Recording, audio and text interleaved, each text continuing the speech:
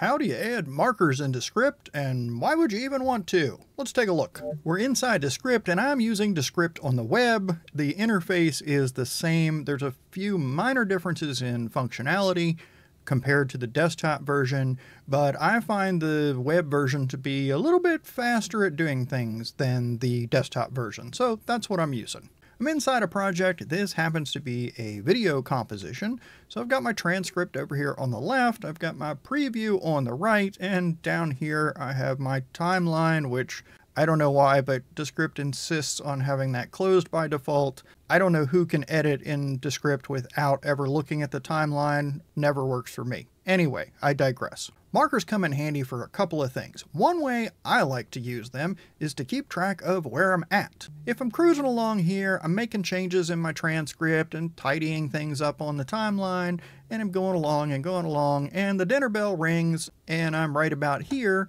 What I'll do is I'll add a marker that says resume editing here. To add a marker, you just come up into the script wherever. I of course went between these paragraphs and hit the enter key so that I got a fresh new line. I'll go ahead and delete one of those. And then you add a pound sign, which is Shift and 3 on my keyboard. I assume it's the same on yours. You get something there that says marker. Now this is not going to be read in. It doesn't add audio. You're not adding to the script. Because you added the pound sign, you told it, I'm putting a marker here that's not part of the audio.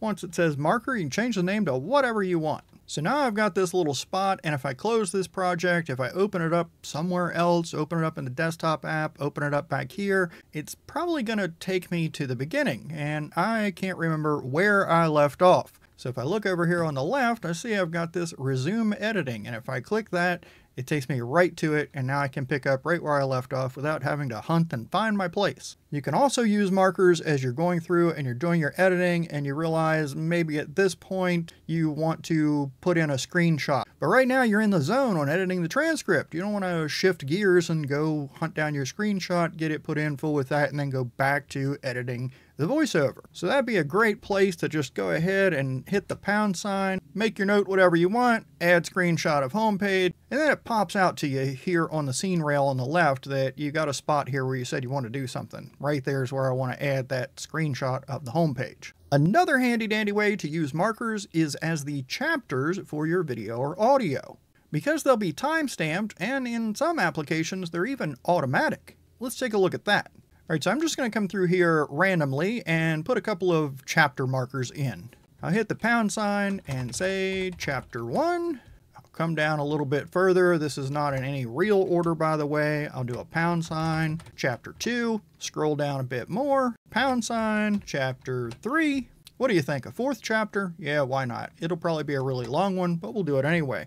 Pound sign, chapter 4. And I would name these chapters something more meaningful if it were for anything other than demonstration purposes. In my case, this video that I'm editing is talking about removing the background from images in Leonardo AI, and I demonstrate how you access that function from the different places in Leonardo because the buttons don't exactly look the same and they're not in the same place. So maybe my chapter 1 is background removal from the image generation page, chapter 2 is accessing background removal from the personal feed, chapter 3 is from the community feed, and chapter 4 is, I don't know, whatever else, whatever other place we accessed it from. So we've got my chapters in there. That's great. What does it do for me? Well, when we go to export, which is up on the upper right hand screen, if we hit publish and then we hit export, if we export as a video, we come down here to the metadata, you'll see we have include markers as chapters turned on. So in some platforms, it's going to pick up on those chapters automatically. Now, not YouTube, you have to put your chapters in manually.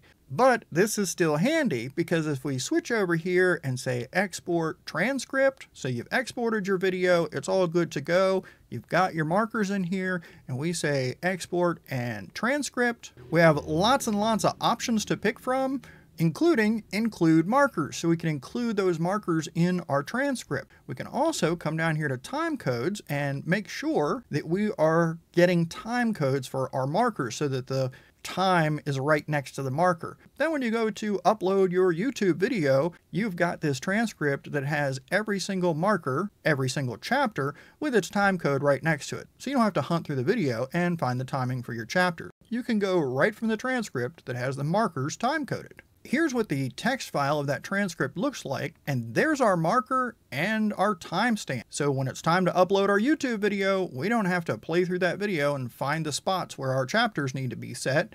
We can just scan through here. We've got the exact time and whatever we called it. But pay attention to this. It's putting every marker in there. So resume editing here. Remember how I did that to keep track of where I was? Yeah, you want to go back and take that out. Otherwise, it's going to show up here. Now, it's not a big deal if you're using this transcript just to figure out where your chapters are for YouTube, because obviously you're going to skip over this. But when we export the video, if we have this metadata include markers as chapters turned on, it's going to get included in the video metadata. Some platforms may use that.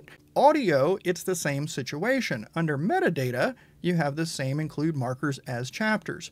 And so those markers will get picked up. For instance, the podcast that I do with my brother. I didn't realize that these markers were doing anything. I was just using them to write resume editing here when I was in the middle of editing the podcast and needed to go do something else. Until one day he asked me, hey, what's this thing that pops up, this chapter that says resume editing here when the podcast is playing? Apparently the podcast platforms are picking that up and putting it in as chapters. So all of our listeners, if they happen to be looking at the app, saw that we had our podcast in chapters that were pretty much all called resume editing here. So once you're all done editing, you probably want to go back and take out these notes to yourself. Now, if for some reason you'd rather not use the pound sign, or maybe you just can't remember that it's Shift and 3, if you just come create a new line between any two paragraphs, I'll just hit enter right there. Over on the right, you have this little bookmark looking deal that's an add marker. So you can click that and you'll get a marker that's just named marker.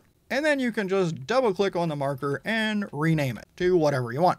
If we're doing an audio-only composition, maybe we're working on an audiobook or an audio-only podcast, you can still use markers. If we scroll down, you'll see that they're still in there, but they're not quite as handy because you don't have the scene rail over on the left that shows you where they are. Now, if you're really into keyboard shortcuts, like way more than I even am, you can navigate using keyboard shortcuts from one marker to another. To go to the next marker, you'd use Control-Alt period, and to go to the previous marker, Control-Alt comma. There's no way in the world I'm going to remember that. But maybe that'd be handy for you. And that's how to use markers in Descript. I hope you found this helpful, and I'll look forward to seeing you in the next video.